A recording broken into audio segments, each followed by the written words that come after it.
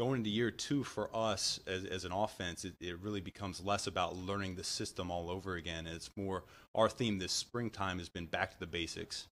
And so we've been harping consistently on the fundamentals.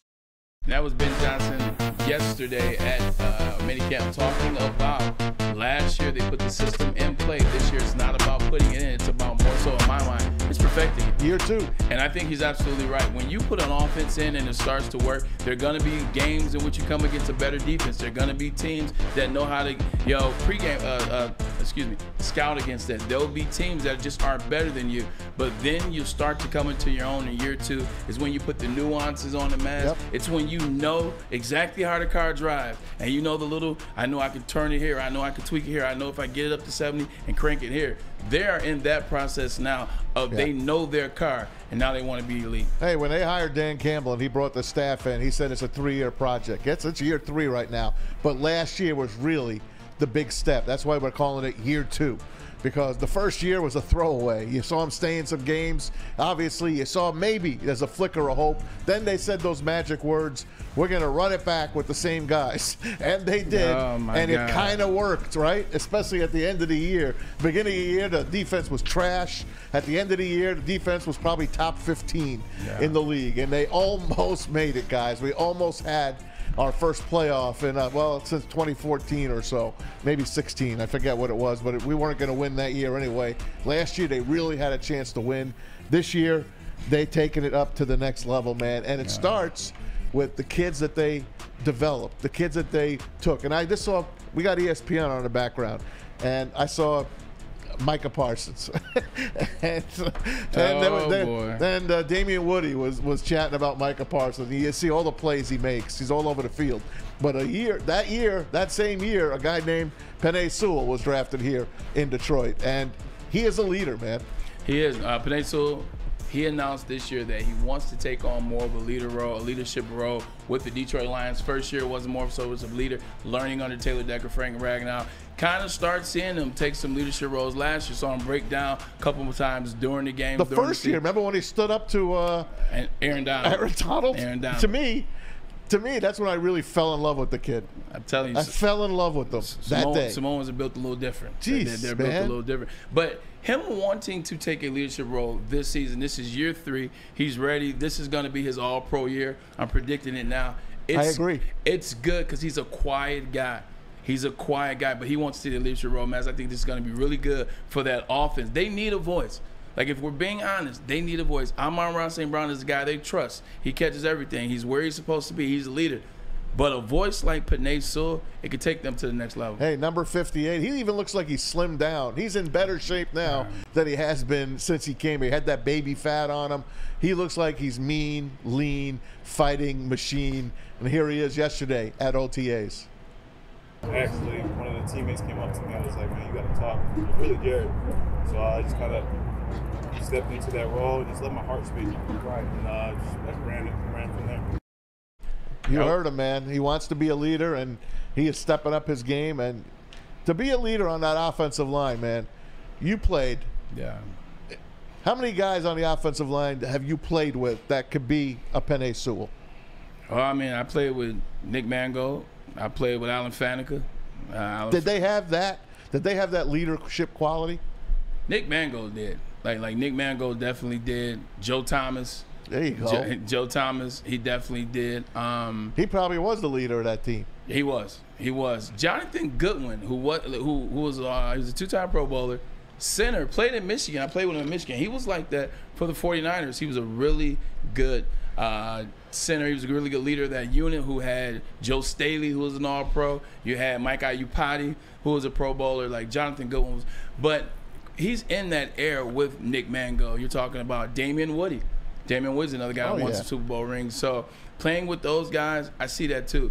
And Penei Sewell, he's unrelenting. He speaks when he's supposed to. He talks soft, but he carries a big stick. What say you, Flano? Yeah, Penei Sewell is on the short list of guys on this team who you could say is the best overall player on this team. And he's obviously one of the younger guys, although with another couple of rookie classes coming in, he's going to soon become the veteran. If this team is going to hit their potential, especially this offense, Penei Sewell is going to be a big part of it. I predict that Penei Sewell is the most likely player on this team to make an All-Pro. I'm not saying he's going to do it this year, but he is going to make one the fastest. And the fact that he's taking a leadership role, it works out great. He is the type of guy that the Detroit Lions need. And when you looked at him in that interview, he looks fantastic. He looks lean and mean. It's like Penei Sewell is now like, muscles Penei Sewell. So I love it. This is great news for the Detroit Lions. I think we got our potential future Hall of Fame guy. Yeah, and you got to be honest. I mean, you think about it. You talk about he looked a lot better and a lot different. You're absolutely right. But think about this. How old was Penei Sewell when we drafted him? He's 19 years old. Yeah, and he sat out his last year. He's a kid. Yeah. Penei Sewell was a kid that's growing up on the job. Now you see him, he's starting to come into those mature years. And not only do I like this from the standpoint of just him wanting to be a leader, him wanting to lead this team that's a damn good offense, but also that means he wants to put more onus on himself. Let's call a spade a spade. Penei Sewell last 2 years as a right guard, I want to say, and I could be wrong, right tackle, slam, I want to say he's second or first in penalties. Second or first in penalties acquired since he's been in the NFL and starting at right tackle. So by him wanting to be a leader, that means he wants to put more onus in himself. That means he's ready to eliminate penalties because you cannot lead without be leading by example. So that is another thing that Lions fans should look out for. Do you think he'll eventually go back to his original spot, left tackle? Or do you think this is it? He's a right tackle going forward. I think he's so talented right now, and you look at Taylor Decker and the years coming up on him, he won't get a second contract in my estimation. He already got it. Well, in terms of like the long run, I could see it happening. But for right now, why mess up a good thing? The way in which this thing is clicking for the Detroit Lions, it is clicking as is. Taylor left, Penei right, Frank middle. Yep. That's how it's operating for them, so leave it alone. Hey, man, one of the guys that we spoke to, last month, it's a guy one of the new guys here from the Pittsburgh Steelers and Cam Sutton, and we had him on, and he couldn't have been nicer. Could not have been nicer. And someone asked him about being in Detroiter now. Here's what he had to say yesterday at OTAs. And it just feels like obviously a second home. You guys have embraced me with open arms, and just having that love and that energy behind you makes you want to run through a wall for a city. You know what I mean? So. That's pretty cool, man. Yeah, this is the type of love that they're getting the bright players. But this is the type of love the city of Detroit has always wanted. When you look at guys that make it here, when you look at teams that are immortal here, you think about Darren McCarty, who sits exactly where you sit. You think about him and the Red Wings of that era and why they're immortalized. They gave the city all that they wanted, and they gave them more. But at the end of the day, they just gave them energy. They gave them all the energy. They put forth everything that they had. Think about all the Lions fans at the Lions fans. Look at all the Lions fans, the Lions players that Lions fans have loved over the years. It's guys that give all their. Yeah. Chris Spielman is the first guy that comes to mind. But why is he so beloved? He came to every game. He showed up. He gave you all he had. He left it all in the field. Lomas Brown. Lomas is a fan of the show. The players that we love were the players that get, even Barry. Now, we don't like how the situation ended. Barry was there all the time. Yeah. He was there for the team, and that's what I think you're seeing with these Detroit Lions. They're all there and want to give it all. Sam, you a Cam Sutton fan going forward here? What's your take on Cam? Oh, yeah, I'm definitely a Cam Sutton fan moving forward. I think he's going to be the #1 corner on this team, and I'll tell you what, he's coming off of his best season of his career as a full-time starter with the Pittsburgh Steelers. It wouldn't shock me at all if Cam Sutton makes a Pro Bowl at some point during his time with Detroit, if he has his best years of his career during his time with Detroit. And I'll tell you what, he's got a pretty good secondary around him to help him out with guys like Emmanuel Mosley and Kirby Joseph and C.J. Gardner-Johnson, and Brian Branch, Tracy Walker, all of that. And also, that pass rush, I think, is going to make quarterbacks get rid of the ball fast, so maybe Cam Sutton can get some interceptions. And I mean, last season, he allowed less than a 70 passer rating when targeted. That is elite. And I think he can continue that this year with Detroit. I really do. Speaking about that secondary, and you mentioned one of the guys I'm going to talk about right now, and it's everybody's favorite. It's Aaron Rodgers' daddy, right? It's Kirby Joseph. Someone asked him, hey, you don't have Aaron Rodgers to kick around anymore. You feel like you played a part in it, though? You had his last pick, his last throw? You know what I'm saying? I heard in Green Bay wasn't working out. You know what I'm saying? I don't know. He gonna do his thing, I'm gonna do my thing. I don't know if you guys are familiar with Famous Los off Instagram. He's an Instagram influencer. He always talking about Steph Curry and shooting shots. He plays basketball. Kirby Joseph looks just like Famous Los. But I love that energy. Like personality. It's infectious.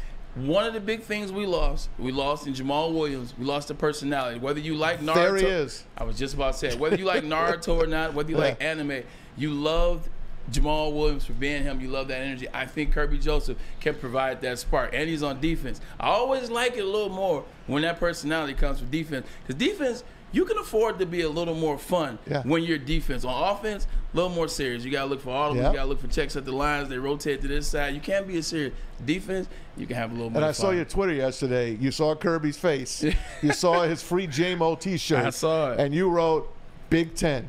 Hey, Big Ten. It's that Big Ten energy, man. J-Mo started off in Ohio State. Ohio State is a part of the Big Ten, of course. Like, that's that Big Ten energy, man. Like, one thing about it, we support our own. We may hate each other, but we support our own against anybody else, because it is the Big Ten versus everybody else. Absolutely. And Kirby Joseph, I mean, he really endeared himself to Detroit Lions by, well, obviously by being a damn good rookie. He forced 6 turnovers, 4 interceptions, and 2 fumbles, and it doesn't hurt that 3 of them were against our nemesis as Detroit Lions fans, Aaron Rodgers himself, including basically closing down Lambeau Field to end the season and closing out Aaron Rodgers' career with the Green Bay Packers. He is a guy, Kirby Joseph, that I think just has a nose for the football, is a guy that you could almost pencil in as 3 to 6 interceptions per year, and hopefully this year he becomes a little bit better in coverage from the beginning of the year. But Kirby Joseph is a ball hawk and a playmaker, and I'm very, very glad that he is a Detroit Lion. If Aaron Rodgers does not work out for the team that I have across my chest, and that's the New York Jets, you can argue that Kirby Joseph himself retired Aaron Rodgers, because the last thing that you will remember is Aaron Rodgers falling from grace in terms of becoming immortal. Well, it seems like Kirby Joseph is the guy that made him immortal. And who else? Who did Aaron Rodgers walk out with? Randall Cobb. He chased them both out of town. He did. To New York. He did. I wish we were playing the Jets this year.